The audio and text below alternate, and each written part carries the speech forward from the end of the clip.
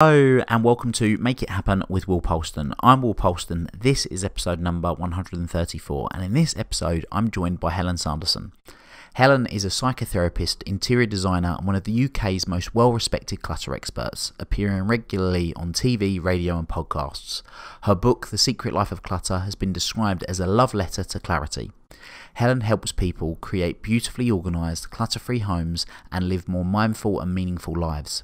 She works with her clients holistically to uncover what their homes reveal about their psyches and what's blocking them from letting go and moving on. Her ethos is to work with compassion and to empower people to take positive action to support change. This leads to life-changing shifts which leaves people with a newfound clarity, homes they love that love them back. And in this episode, we're going to be talking about the secret life of clutter. So Helen, welcome to the show. Hi, nice to be here. Thank you. So this is interesting because I not so long ago, at the time of recording this, started moving house, and I don't believe in coincidences. I believe in synchronicities. Mm-hmm. And at the time, I was moving house, and I've had a container full of stuff for a long time. You know, old stuff that I thought, oh, I'll use this one day. I'll put it in the container, keep it out before I was moving house. And as I was moving house, I thought to myself, I'm moving to this nice new house. Do I need all this stuff? You know, and it was interesting because I've also had this weird belief for many years that I want to keep things that are sentimental, quote, sentimental, so that one day I have this vision of sort of going up to the loft, open up this box and going, wow, I remember this moment, and maybe looking at it for 30 seconds and closing it, and then maybe never seeing it again. And it'll be interesting. I'll talk about a little experience that I had a few months ago with something that did come out of a packed drawer. But at that time, online, I saw your book pop up, the Secret Life of Clutter. And I thought, what an opportune time to buy this book. So I did, and I found it really interesting. And I found it really interesting for a few reasons. One, because what you probably don't know about me, Helen, is that I'm obsessed with human performance, human behavior, human potential, how people think. Mm-hmm. And a lot of our listeners know that because they know the type of guests that we have on. And your book wasn't about the very practical things of just throw away this and keep that and how to put things in boxes. Mm-hmm. It was very much about the psychology of why people keep clutter. So anyway, that's me rabbiting on and bringing some context to people. So welcome. Looking forward to our conversation today. Thank you. And I'm glad you bought my book and you found my book helpful. And actually, I didn't want to, there's so many books out there on how to declutter. And, I felt like that was already done. And I feel that people really relate to stories. And I wanted to tell some stories. And actually, quite a few people already have written to me and said, something shifted in my mind and something's, I've understood something about myself from reading your book. And that was really my intention, that it would bring compassion, that it would bring inspiration, that some sort of self-understanding or self-awareness would come from reading it. And I feel that that's as valuable as any sort of strategy or a technique that you can use. For sure. And for the context of everybody that's listening to this, so Helen's written the book Secret Life of Clutter, and it's 10 stories, I believe, of sort of experiences you've had with clients. And coming from your background, because whilst you specialize in helping people with clutter, you are a psychotherapist, right? So this isn't just something that you thought, right, you got really good at organizing one day and thought, I can help other people organize. So if we can kind of undo a bit of time, because I'm sure you wasn't sat there at school thinking, I can't wait to grow up and help people organize their stuff. So what enabled you to find yourself in this position? I think, like most organizers, you find yourself kind of finding a friend who's stuck and, saying, look, I can help you. And then, in that process of helping friends, realizing that actually, you've got a talent for it. But I think for me, I went to art school, and at art school, I was very interested in space, rather than just pictures and portraits and landscapes, actually experiencing spaces. So I created installations, and I was very interested in how a space can change how you feel. So you can walk into a space and be scared. You can walk into a space and feel held and calm. So that's, in a way, that's an ongoing theme throughout my life. And I did, I was an interior designer. And then I worked with psychological space as a psychotherapist.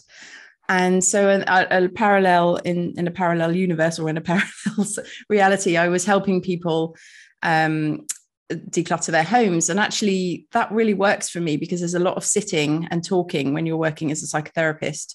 And when you work as a professional organizer and you're in someone's home and you're physically doing something, you can see the shifts really apparently in front of you. And I'm quite a physically engaged person. So that's sort of it. I guess I've designed my life around my talents and my skills and my interests. I love it. Okay, Yeah. really interesting. Or just touching on one piece. So there's a guy that I've learned from over the years. That you may have heard of, Robert Dilts, and he had a model, the neurological levels of change, and he talks about how your behavior will impact your environment. But also what's interesting when you sort of go the other way round in the pyramid. So there's a bit for the people that are listening to this, I mean, go and Google Robert Dilts, neurological levels of change or logical levels of change. It's interpreted in different ways. Environment is one of the actual only ways where it really works the other way round as well. Absolutely. Typically it works down, but environment does impact performance and impact behavior, you know. So if you're in a particular environment, that will impact your behavior in how you do things and what you do. And I was learning recently actually that there's a lot of studies around about associations where, for example, if you take two groups of people that study in a particular room, and then you get them to do the test, and one group does the test in the room they studied in, and another group do the test in the room, in a different room, typically the group that did the test in the room that they studied in actually performed better. You know, it's such an interesting. Well, in a way, what you've picked up is one of my tenets from my book, which is that, you know, you can sit and talk in psychotherapy for 10 years about your clutter and not do anything about it. But, you know, if you actually go in and make the changes and you see and experience the changes, it can start creating an internal shift. So I'm very much a believer in work on your inside and your outside, you know, that both the environment affect you, but also your psychological environment affect you. So I'm really interested in that guy's pyramids. I'll have to go and have a look at that. Yeah, it's very good. So but then interesting. So you said you're interested in art and you went down that road. So what then led you to go down the route of becoming a psychotherapist out of interest? Well, I started doing art therapy. I was interested in bringing art to children actually at the time, and because there's something about a creative process that can access a part of the brain that the talking doesn't. So art therapy was how I got into therapy, and also I was very interested in psychology and our lives, and so it all it's all woven together in the end. Okay, yeah. Well, look, I think that it is very interesting how our own interests can all intermerge and in the concept of an ikigai and all that good stuff. But so let's break it down then. What is clutter? Well, I like to say that clutter is decisions that haven't been made.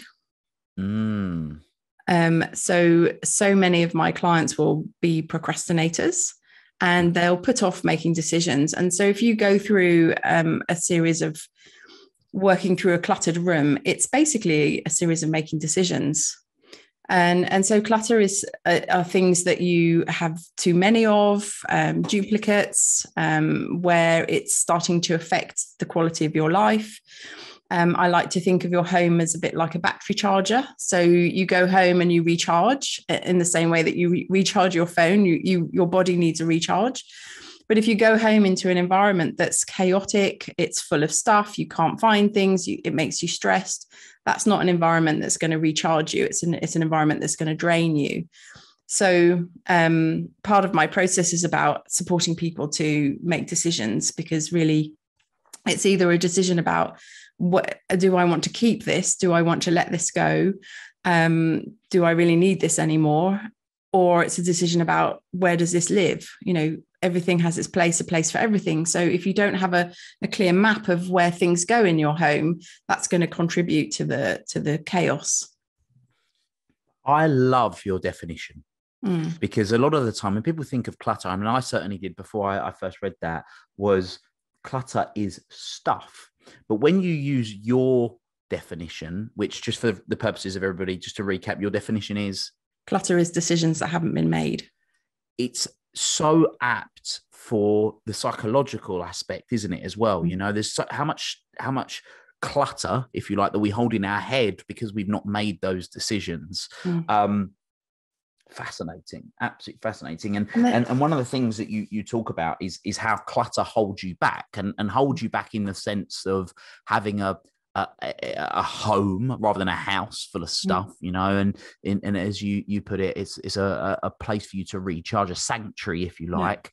But then also you say about how having clutter holds you back in life, because it's true, isn't it? You know, if we're not making decisions about the tough decisions about relationships, the decisions about money, the decisions about our professional careers and businesses, you know, it's these moments of indecision that cause us the anxiety, and can drag things out and prevent us from actually creating the outcomes that we want.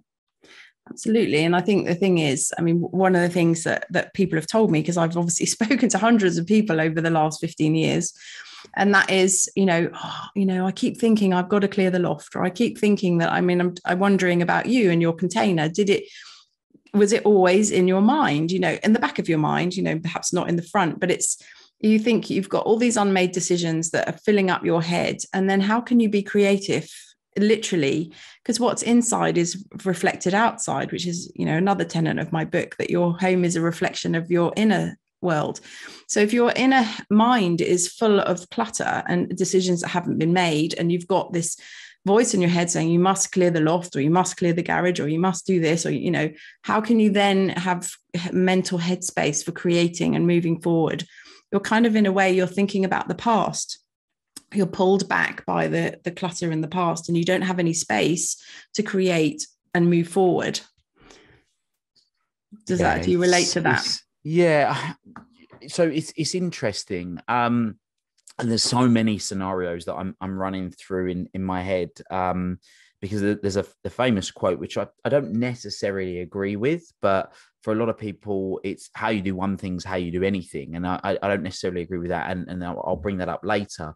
But there are certain parts that you can use, like, for example, if everything looks pretty on the outside, and I'll use an example of this, and I'm sure there's probably many.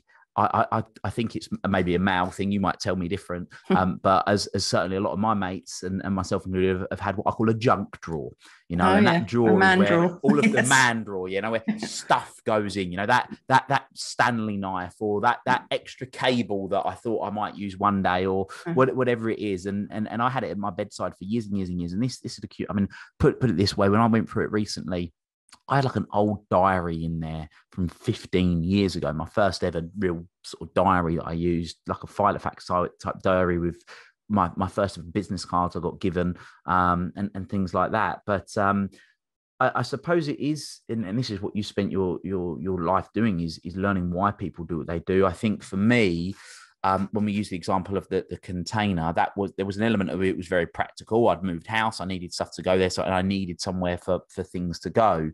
I think what's more interesting for me is, I suppose, when you say about the indecision, but why even have the indecision? And for me, I don't necessarily know if it was indecision with a lot of the stuff that I'd kept. It was the beliefs that I had, or the story that I told myself about why I should keep it. And I suppose that's an interesting part of the work that you do, when often you'll ask people, I assume, why did they keep that thing? Is there a pattern that you notice there? Well, sometimes it's like, so let's take the man drawer, for example. It's just like, it's convenient and quick to just shove it in the drawer. And that's, it's a kind of perhaps it's an efficiency thing.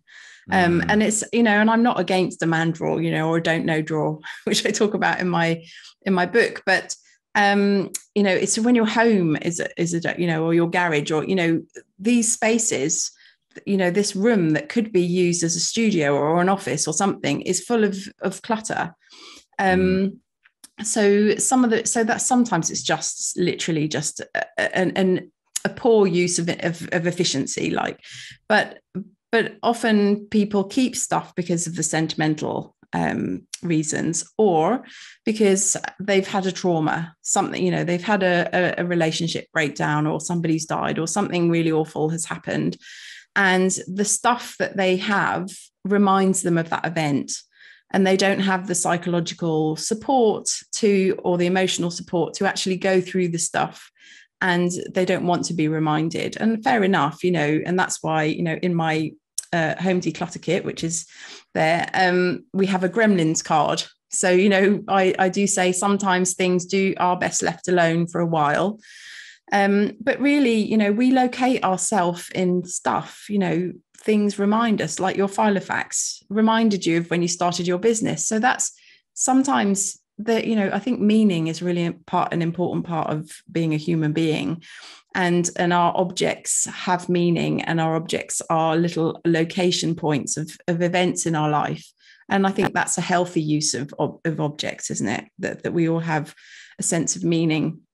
But I think when it gets distorted and it becomes too much, is that when everything has meaning, or we're not able to choose which of those things, I've got this Filofax that reminds me of starting my business, but then I've also got all of my leaflets, and then I've got all of my business cards, or I've got, that's when it becomes a distorted use of meaning. And that's when it becomes problematic, because if you've got all of that stuff, you can't move on. It's like, it's a classic kind of thing. If your stomach's full, you can't eat any more food. If your brain's full, how can you, be creative? So it's all about balance. Yeah, it's so true that you say that. So I talk a lot about bandwidth. We have a mental bandwidth, and I liken it to these days with how we use the internet. Now, I'm one of these guys, and it does make me laugh. Sometimes I take screenshots of post on social media, and people go, "Oh my god, how do you function with that many tabs open?" It's because I have so many tabs open, and that those tabs will be open, all those applications running on the computer. They're using bandwidth, and it starts to slow down. Eventually, I get to the point where I've got so many tabs open that it crashes. The page crashes, and that's kind of what kind of happens. But I think for me, and this was what was really interesting, having most recently done this, is that it wasn't necessarily indecision. It was the memory piece. It was the sentimental element. As I mentioned before, I kind of used to think of these. I wanted to have these really. I envisioned in the future of having these really nostalgic moments of reflection where I look back on something and go, that was like and I hope my girlfriend doesn't hear this, but I for years, like we're talking like 15 plus years, I had kept, albeit in this container in a box, with like previous girlfriends' photos and little things. And then most recently, I thought because I was thinking one day, this is what I used to think years ago, one day it'd be, how cool would it be to message that person out of the blue and go, remember this? But then now my rational mind was like, well, that's actually quite weird. That's quite weird. And they're now married with kids, and you've got a partner, and like to bring that up, it's like they're going to think you're some sort of weird creep. So then I was like, actually, no, that's so. This was a past belief that I'd kept of thinking, oh, that'd be a really cool idea in the future. Which actually now it made it very easy for me to go make the decision of, no, let's chuck that stuff. But there are things I've like. I played ice hockey for many years, and when I was going through this stuff, I was finding like my old programs, and I had thousands of these programs in boxes. One of the other things that was really interesting that I did was I used to really look up to, and still do, one of my cousins. And I remember going around my cousins one day, and my cousin was quite cool. Like when you go around, you get someone when you're younger and you're like 11, 12 years old, and they're cool. So what they do, you think, oh, they're cool, I'll do what they do. And he had this felt board, like the pin boards that you put drawing pins in, felt board. And he had pinned up some designer labels of clothing that he bought. And I thought, that's a cool idea. I want to be like my cousin. So for nearly, or more, 15 years, I'd kept every single label of clothing. I had shoe boxes and shoe boxes of these labels. And I just thought to myself, why have I done this? I did this once because when I was 13 years old, I thought it was cool. I was like, I'm 30 years old now. I don't need to still be doing this, but it just become a habit that becomes so unconscious that every time I bought a piece of clothing, I kept the label in a box. So all those sort of things got thrown. It's because I started to question the reasons why I was doing certain things, which I suppose is a lot of the work that you do when you're compassionately supporting people through making these decisions. Yeah. And I would say at that point, did you say you were 13? That's the time when you're looking for an identity, and you've got a label that is an identity, and perhaps it's a designer label, so it's a kind of a high prestigious sort of thing, so something that you aspire to, and you're trying to find a sense of yourself and who you want to be in the world, how you want to show up. So in a way, everything that we collect has a story to tell, and that tells a little bit of a story perhaps about you aspiring to great things. Does that resonate or some? Yeah, I think I definitely think about the finding an identity. I think a lot of my thing at that age was a lot about significance. I wanted significance. That I wanted to be able to have certain things that at that point in my time I couldn't have until I started going out and getting them for myself, which I then did. And I suppose in a weird way, it was a form of almost like a little trophy, maybe. I don't know. It was like a little mini trophy of, well, you've got this, keep that as a little trophy. I don't know. It's me just on the top of my head. No, and I think also, I'm sure you're aware as a coach of the idea of vision boarding, where you create a vision board of where you want to go to, what you want to create in your life. And, so if you've collected labels of, again, prestigious things, and you want to create a prestigious business, then it's a way, it's almost like a little way of vision boarding, but in a box. So it's a kind of an unconscious way of sort of telling your unconscious, this is what I want to create, something that is significant. And I really think that the unconscious mind responds to images, and that goes back to my art therapy days. And that's why I think your home is so important. And one of the things that I struggle with, or my clients struggle with, and I try to help them, is this idea of, once we've decluttered and once we've got the home back to how they want it to be, the fact that the unconscious mind has taken a picture and has seen it in chaos for so long, we then have to work really hard at kind of like reframing that and saying, no, this is the new image. This is the vision board of the house that I want to create. So, because there'll always be a tendency to want to go back because it's become familiar, and because the unconscious has seen it on a daily basis. So it's really what you feed your mind is so important. We talk about going out and being in nature and feeding your mind some calm trees and some beauty. And, that nourishes our soul, but it also helps our mind to think when we create space to think. But if you've got a visual chaos all around you all the time, it's very difficult to think. Yeah, I can definitely empathize with that. To the point where in my office, I treat my office a bit like this. I've got a little home office, an office here, and I do treat it like a sanctuary. Like no matter how late I'm running for something, see that I don't leave this office until it's tidy. So then when I come in the next day, it's clean and I have that environment. And I've said often when working with clients is that I can see it these days on Zoom. I do a lot of stuff on Zoom. If I can see that everything behind them is in absolute chaos, then it does give a bit of an insight into what's going on in their mind, and that better than anyone. Yeah.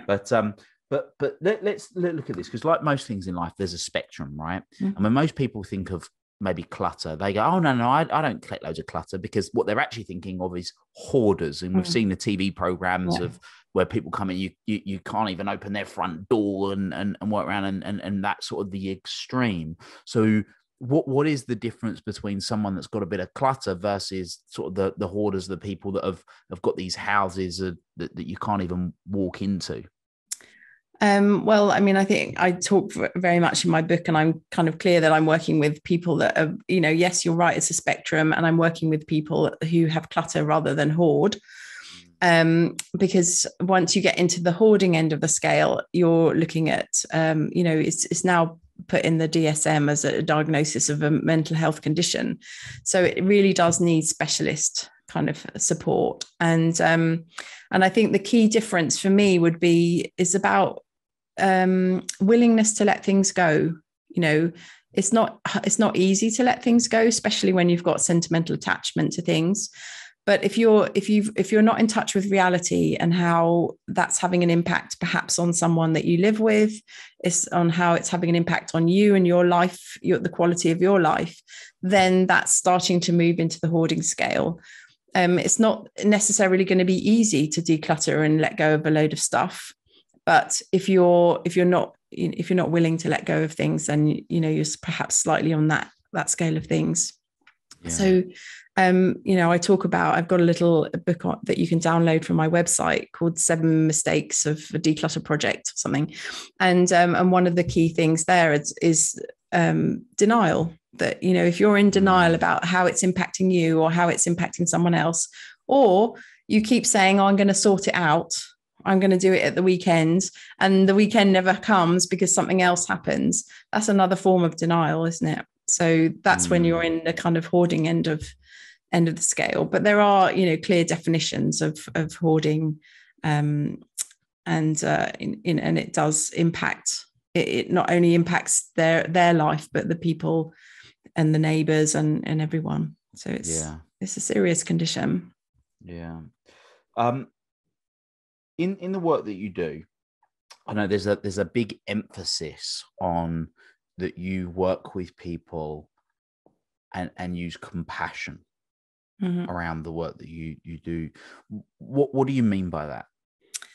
I mean by that a lot of people who contact me or, that have clutter and they may be listening to this show feel a lot of shame. There's a lot of shame, not only around that I've got too much stuff or that I can't do something about it. What is wrong with me that I can't sort this out? So, I've had people say to me, I go to the front, if somebody rings on the front doorbell, I put my coat on, to pretend that I'm going out as a way of avoiding inviting them in, because I don't want anyone to come into my home. And then people would say to me, like, I've isolated myself, I don't have people around. And when we sit down and we talk about what's your vision, where would you like to be? I'd really like to have a home that I could invite people into. So it's almost like it becomes a secret, something that is hidden behind closed doors. You go out to work, you're very functional, then you come home, and then there's this thing that nobody knows about you except for you. And then it's almost like something that you carry around. So I think it's really important to be compassionate and understanding, and not to be judgmental with people who are feeling in deep shame, and to actually have been able to reach out and talk and say, look, I need help, is a massive, massive step. Even to let somebody into the house and see it on a professional basis is huge for some people. Yeah. And I suppose a lot of that is because people have got to that point where they've created an element of helplessness, sort of helplessness, and almost like an element of hopelessness. But that reach out, that action is the first step in saying, look, I want to deal with this, and that in itself is something to be acknowledged, and sort of meet them where they are, and sort of help accelerate getting back to a point where they want to be. Absolutely. Change doesn't happen until you can acknowledge that you've got a problem, and that you can ask for help. And I think, a significant thing is that people, may have been through a trauma, may have been through a bereavement, like I was talking to someone recently who'd been through a terrible divorce, and life had to stop. You go into survival mode, and you're just literally dealing with getting the kids to school, or, and then lots of other things get waylaid, and then they build up. So sometimes literally, I'll go in and help someone declutter, and it's really just kind of clearing the decks from that period of time to get them back into the here and now, if you like. I always think about clutter as about living in debt. And I loved your example of clearing your desk, coming into into work in the morning for a clear desk. Because if you don't do that, you come into your office and you've got yesterday's stuff to deal with before you can start today. It's the same with, I talk about doing the washing up or whatever. If you're coming down to the kitchen and you can't cook because you've got yesterday's stuff in the kitchen, that's like living in debt, isn't it? So you can't save if you've got lots of debt that you're paying for. So really what we're trying to do is get into this present moment where everything is, life is always going to be throwing us curveballs, isn't it? But if we can get ourselves in a little bit of a balance and even keel, and then we can deal with what's coming. So that's the thing, that sometimes people have just ended up having a bit of a tough time and clutter's accumulated. And I know that, actually at the moment, sorry, I was only going to say something, but I'm studying at the moment, and there's lots of things that are having to be put on the sidelines because this is my focus, but I know that this is a period of time and that I'll get back to those things.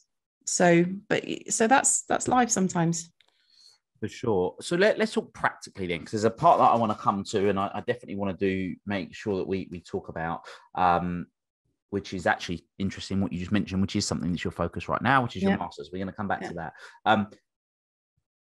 What are some practical things that people can do? If people are listening to this and they've been putting off going and sorting the shed, or putting off and going and doing the garage, or they know they've got loads of drawers where they've let all the papers build up and they just haven't got to it. What are some really practical things that people listening to this can start to do to make that change? I would say, the most important thing is to just carve out some time, put a weekend aside. Don't try and declutter and bake a cake and do social media. It's just like, just give yourself a window of time and also because it's stuff, isn't it? And when you get stuff out, it makes a lot of mess. So you need to be able to process it, take it to the dump, take it to the charity shop, and put your life back before you can then move on to your next day. It's a bit like if you were baking a cake, you wouldn't just bake the cake and then leave everything, would you? You'd have to put yourself a bit of time aside to do that. So that's really important. Then it's really important that you understand that you're going through a decision-making process, and that you're kind of going to be not necessarily brutal, but you're going to be tough with yourself. Like maybe you've got that box of labels that you talked about, and they've got a sentimental, and maybe they were inspired you to become a great person. But just take some photos.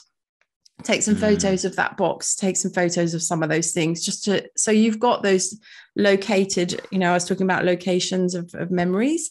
So you've got those on your phone, or, however you want to do that. So taking photos is really important. Be brutal, be honest with yourself, make time. And then, so it's decisions. Then it's about finding homes for things. Everything has its place, a place for everything. So many people say that to me. We want this, we really want that. And then the next thing is really about maintaining. If you don't do the washing up, it's going to grow. So you've got to keep, if you're buying books on a regular basis, which I have to hold my hand up, I do, then you're going to need to let some go, so the principle of one in, one out. So that it's really important to maintain your space. Otherwise it's just going to go back to clutter. So I adopted that. So this is a really interesting conversation, and I wasn't expecting to go here, but we're going to go here. So what I've shared in the podcast, so we were like, this is going to be like 130 something episodes, but in the very, very first episode, I explained, or one of the first episodes, I explained why I do what I do and the work that I do. So for those of you that are avid listeners and have either gone right back to the beginning and have caught up, or started at the beginning sort of many years ago when we started this podcast, you'll know that I grew up with a belief that money equaled happiness, and went off on this journey. And one of the first things that I did when I started making lots of money when I was younger was I could then go out and buy designer clothes. And that's what I did. So I really valued clothes.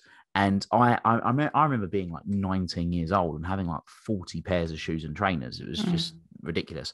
And I have had up until recently a very big wardrobe of lots of clothes. But some of these clothes I've had for like 15 years, thinking, oh, but I remember that moment. And I think I had to think to myself, I'm never going to wear that again.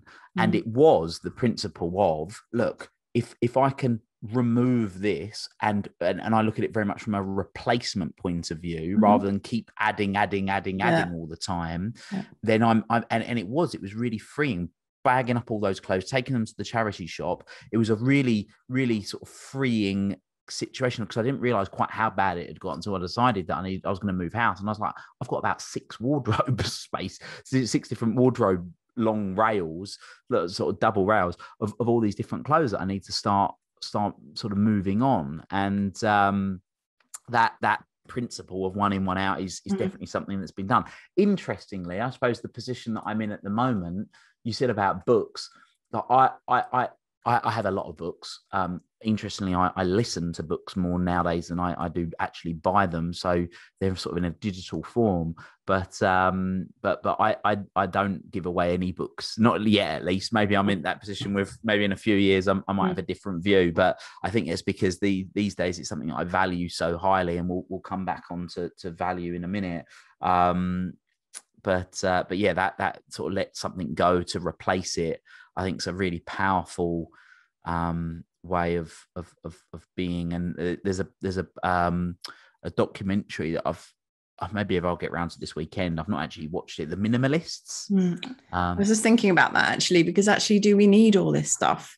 I'm not necessarily an advocate for minimalism as such, but 40 pairs of shoes, like, do you need all that stuff? And then actually it becomes, then you go to put on a pair of shoes or trousers or whatever, and then you've got to make a decision because there's so many to choose from. And then we complicate our lives so much that, to actually just have a simpler life, is probably a lot easier. One, the clothing side of things, I remember the first time I heard of it was people talking about Steve Jobs, because Steve Jobs always used to wear a black roll neck, when he used to speak. Yeah. And I remember hearing this moment. I was like, I completely understand why he did it, because I don't do it as much now. I used to do a lot of speaking events. I mean, we used to run 70, 80 events a year. And I would be really mindful of the clothes that I was wearing, so people didn't think I wore the same clothes all the time. But that was hard work.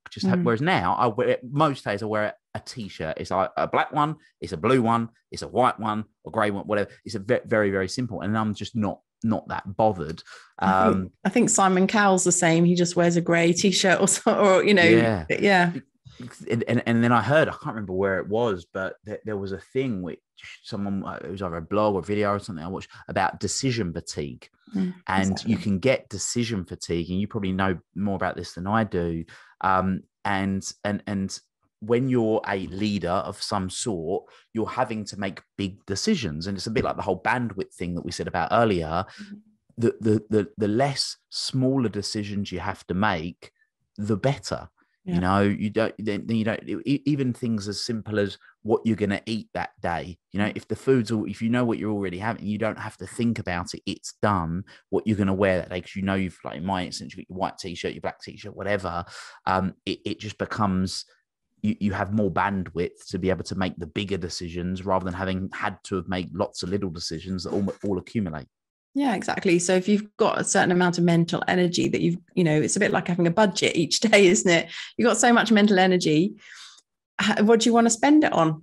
Do you want to spend it on making those little decisions on the shrapnel, as it were, or the big decisions, or the creating something and making something in your life, or spending your time and your energy on nourishing things, whatever they are, you're fulfilling your business objectives, or having time to be creative, or spend time with your kids or whatever. But I'm totally, with you on that sense. And actually, I do practice I'm Zen meditation practice. And when I've been on retreat, everything is really structured. The food is at this time, then you meditate, then you have food, and and it's all done particularly to free your mind. If you know that the structure is there, you just follow the structure, and then your mind, then you do your meditation practice and you watch your mind. But obviously that's meditation, but it's all done deliberately to contain the rabbit mind, or the monkey mind, or whatever you want to call it. Yeah. Question for you. So, you mentioned about the Zen side of things. So often, I think this is quite interesting. So take a Zen garden, like a Japanese Zen garden, and it's designed to create an element of tranquility and calm and peace. And I can't imagine you have lots of clutter in your house, but I also don't imagine it's necessarily sort of like this Zen, completely everything's pristine all of the time. And I'm a big fan of Stoic philosophy. And a lot of the Stoics will say is that when it comes to creating peace and calm, there's sort of what you might have Buddhist monks do, which is they take themselves out of sort of the let's call it real world, for argument's sake, to create that calm, which is almost like a false sense of calm, because they've put themselves in that position, versus being able to be a little more, let's say, stoic, which is learning how to control perceptions and actions and decisions by being able to deal with the environment when the environment isn't right. Where's your stance on that? I'm probably with you on that, but I do think there is value of taking yourself off and having an experience of being in the cave or in the mountain or in the monastery, because it gives you an opportunity to find a place in yourself that you can't when you're dealing with life's happenings all the time. But I'm totally with you, which is why, I mean, one of the Zen sayings is "Trot wood, carry water," and that's daily life, and you can make that your practice. You can be mindful about your washing up. Actually, my husband cooks and I do the cleaning up, and I actually really enjoy it. It's the time that I just have a little bit of mindful practice and put the place back, and, as you say, come down to the new space in the morning. So I'm very much into be in the world and live life like that. It's interesting that, though, this thing about the small decisions, I had a coach once and they said, Helen, don't deal with all these little things, deal with the big things. And I've thought about that quite a lot. And I thought, well, that's a good philosophy, isn't it?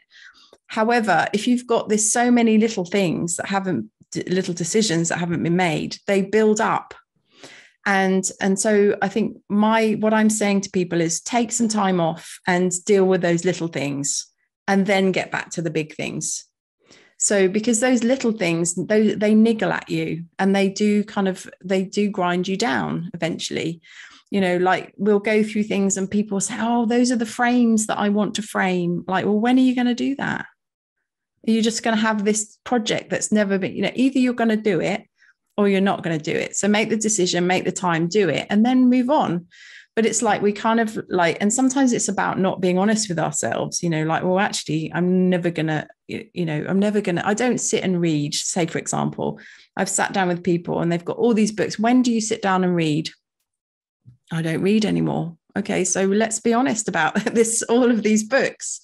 Or, I've got all these party dresses, but I don't go out anymore, So it's something about, and sometimes that's tragic as well. Say you don't go out to parties anymore, and you're married, and it's something that you just don't do.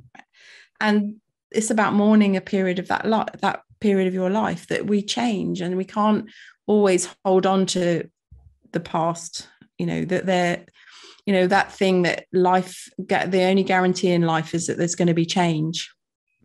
Yeah, I think it's like you say, it's that evolution, isn't it? It's realizing, actually, it was part of our life. Yeah. It doesn't necessarily need to be moving forward, but it's making that conscious decision. Exactly. Or turning around and going, actually, we don't go out anymore. I really want to go out. Well, let's change that then. Let's Exactly. start going out and make the decision one way or the other, which comes back to your decision-making piece around what clutter is. So we spoke about the home, and a lot of people that listen to this, they're going to be entrepreneurs, they're business owners, they're ambitious professionals, and work or their business is a big component of their life. Actually, sorry, before we come back to that, there's something I just wanted to say, that when you were talking about the little decisions, and I'm talking about little and big are subjective, of course they are.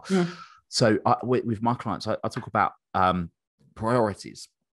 And if you fill your day with high priority, if you don't fill your day with high priority activities, your day gets filled with low priority activities. But that's the point. Whilst it might be a little thing, it could actually be a high priority, and it's a case of getting that done and getting it over the line. Because it's niggling away. And one of my mantras that certainly with a number of business owner clients of mine, as they're looking to scale and grow and develop, a sort of a mantra that I get them to tattoo onto their forehead, is it needs to be done, but I don't need to do it. So sometimes the picture frames that need to go on the wall, it's like, well, you want them on the wall, you need to get them done.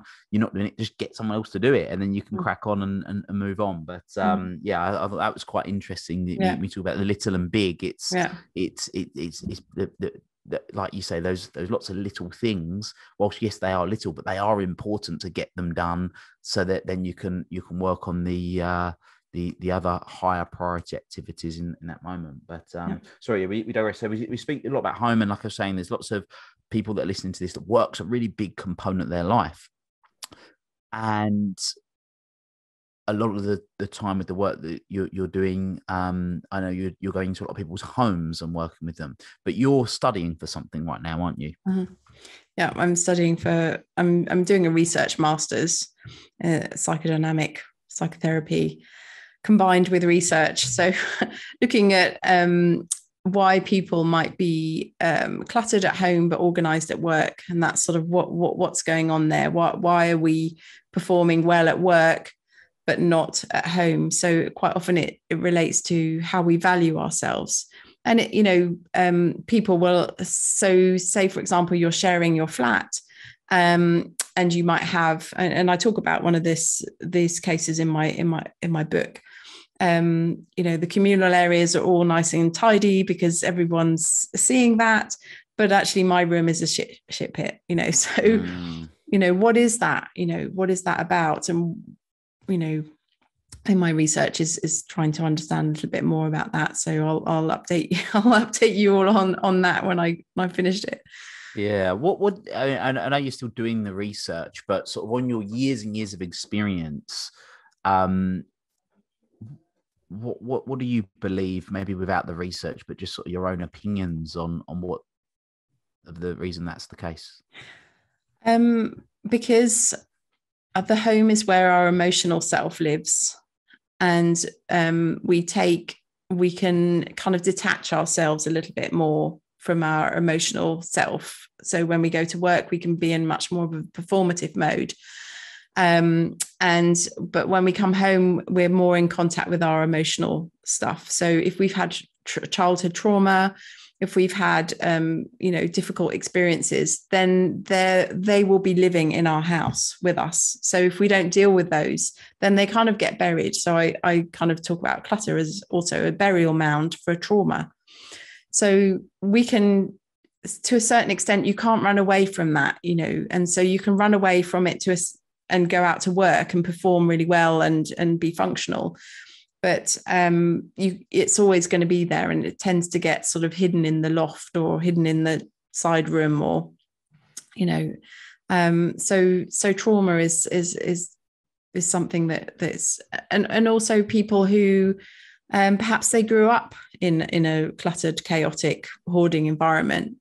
They may either have rebelled against that, or they will have what we say, they've identified with it, so they've recreated it. So it's unconscious, but they still have the shame about it. So I talked earlier about shame. So there's lots of complex reasons why people have clutter. Maybe they've moved from another country and they've been torn away from their homeland or something. So then we get really much more rooted in a place because we don't want to be torn away from it again.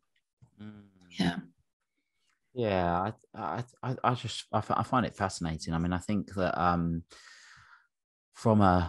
one of the processes that I go through with my clients is we help them identify what their values are, and I do it in two different ways. And the way I break it down is we have means values, which are things that we do, and we have end values, which we're either moving away from or towards, which are typically feelings. And the best, what I call means values, things that you do, process that I've come across in terms of identifying what your true values are, is a process by a guy called Dr. John B. Martini, who I don't know if you're familiar with. Yeah.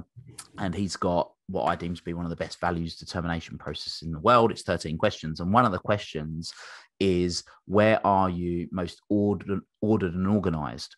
And what's interesting is, because I know that I'm certainly one of these people and had been for many years, is that when I used to think about that, it's like, well, I used to be really ordered and organized with my wardrobe. I knew it was that all the shirts were without lace, and then the t-shirts were there, and all the jeans were here, and everything was like that, because I clearly valued clothing, or more specific, personal image and things like that at that point. And then now at work, it's particularly ordered and organized with work related things.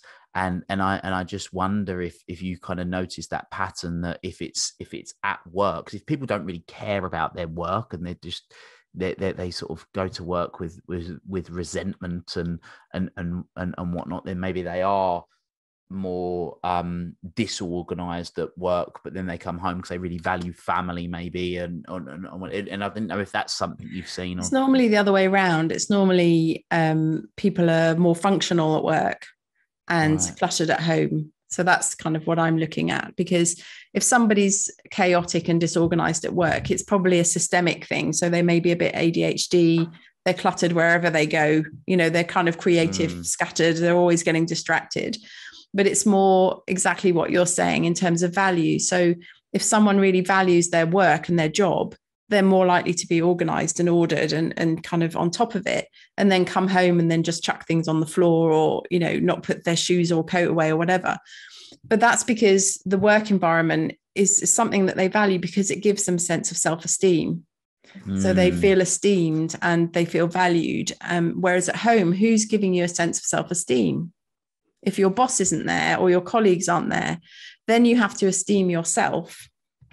And so esteeming yourself is much more difficult if you live on your own, or if you've been in a marriage for 30 years or something, and you don't really care about, you sort of take your partner for granted. So self-esteem is something that, in a place where you have to do it for yourself. If you've had a traumatic childhood and you haven't learned how to self-care or self-esteem, then you will probably, struggle to give yourself an orderly environment, or it may just not be high on your values. So there are some people that just don't really connect with the visual environment. Like I'm very visual, which is why I was talking earlier about the subconscious. If you're somebody who's a professor and you just read books, you probably don't even see your environment. You're just focused on the details of the books. So, it's very difficult to come up with a definitive one-word answer, because I believe that we're all very different. And, you've talked about John DeMartini, and I'm very interested in the Enneagram. And I really believe that we're all, we have different personality types, and therefore we meet the world in a different way. Plus, so we have a personality type, plus we have different trauma, plus we have different influences, plus we get our values and self-esteem from different places. So, I really, and that's why one of my things is that it's not just stuff, it's about a person, and a person is very complex. So you're dealing with a person and their relationship with their stuff. That makes it really fascinating and interesting. And obviously that's why I've been doing it so long, because it's not, clutter and creating order is quite banal in lots of ways.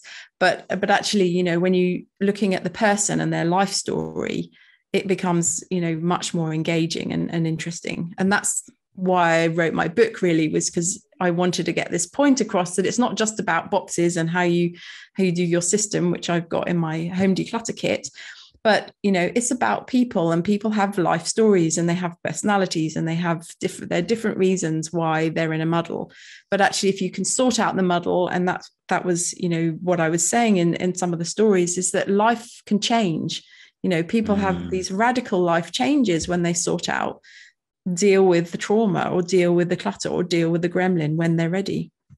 Yeah, no, I loved what you've just said there about the self-esteem element of it. I talk a lot about accountability, and my view is that we've been conditioned over our lifetimes to be accountable. When we're born, we're accountable to our parents, we go to school, we're accountable to teachers, we go to work, we're accountable to our bosses, whatever. But like you say, you come home and if you've not got that person to hold you accountable, or not just accountable, but also hold you to a higher standard, like what is that higher standard? Like calling your partner out on something that you know is sort of maybe not best for them long term in terms of experience, like that's going to make it might not feel good in the moment, sure, it's much easier to chuck your clothes on the floor than hang them up in the moment, but it's hold on a minute, what standard are what's your personal standards that you're holding yourself to? I love that. And it's also, so being able to esteem yourself is about being able to say, I'm worth this.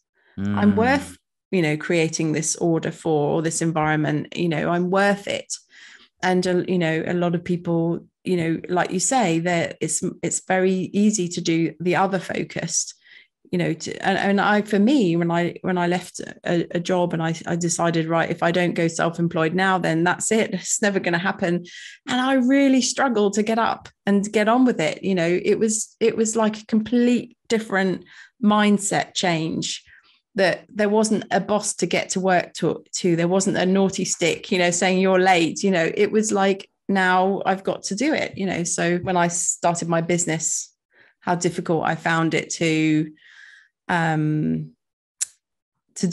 to actually discipline myself to do it for myself, to get out of that work mindset where I was focused on working for a boss or pleasing the boss or whatever. Yeah. Okay, cool. So there's going to be a lot of people that have been listening to this, and we've mentioned the book on a few occasions. So the book is The Secret Life of Clutter. Yeah, I've got it here. I'm going to show you. There we go. It's my book. Great little book. And where can people get it? Where can people go and get it? Well, you can get it from Amazon. That's where it's for sale. So or Waterstones or any local bookshop. Wonderful. So if go and get the book, if you're intrigued, go and get the book. But if people are looking for some more practical things and thinking, well, look, the book's okay, but actually I could just really do some really practical things of how they can get support from you. How can people do that? Join my mailing list at helensanderson.com. And I do regular talks, webinars. In the autumn, I've got an online group experience called the Clutter Shift, which is a great accountability group. And you can get my home declutter kit, which is over there.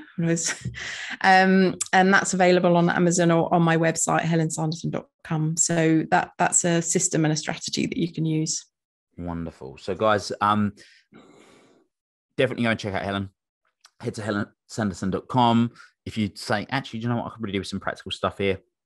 The home declutter kit is useful, but I do recommend, what I found fascinating is when listening to your book, the different stories, the fables, they're not even fables, they're real life stories, but the way that we learn is from stories. We've been brought up on stories, and the messages within those stories are really quite impactful when they do stop and make you go, actually.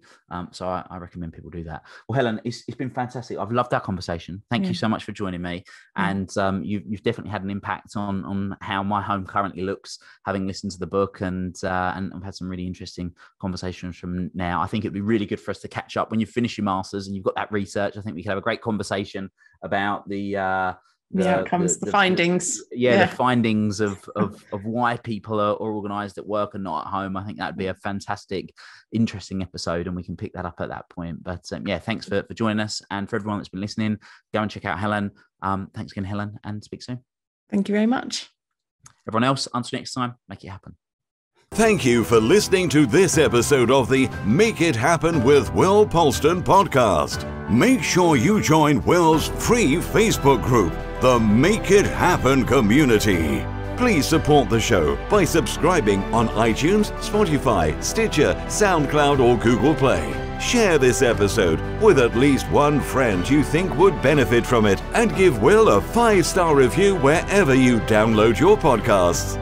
Until next time, make it happen.